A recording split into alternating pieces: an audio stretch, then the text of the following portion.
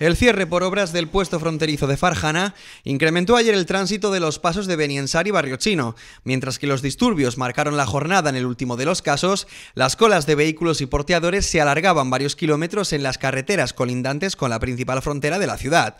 Como consecuencia de ello, los agentes de movilidad se vieron obligados a redirigir el tráfico en algunas zonas e incluso a restringir el acceso a los automóviles en las incorporaciones más cercanas a la circunvalación. Aunque en Farhana el panorama era desértico en lo que al tránsito de personas y vehículos se refiere, algunos conductores llegaban hasta la zona de seguridad de la frontera para preguntar si podían cruzar al país vecino. En Beni Enzar el tránsito tampoco era fácil. Las aglomeraciones de peatones escapaban a la vista y provocaban que los porteadores y sus bultos ocuparan todo el espacio disponible en la acera ante la vigilancia de los agentes de Policía Nacional. En la parte final de la cola incluso un hombre contaba el faro que llevaba esperando durante más de una hora. ¿Qué te voy a decir? Está jodida de verdad y todos estamos aquí jodidos.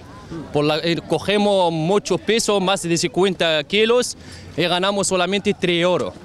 Estamos aquí perdidos. ¿Dónde están los derechos humanos y eso para que nos ayuden y hacen algo por lo menos para que podamos salir de esta miseria, ¿sabes?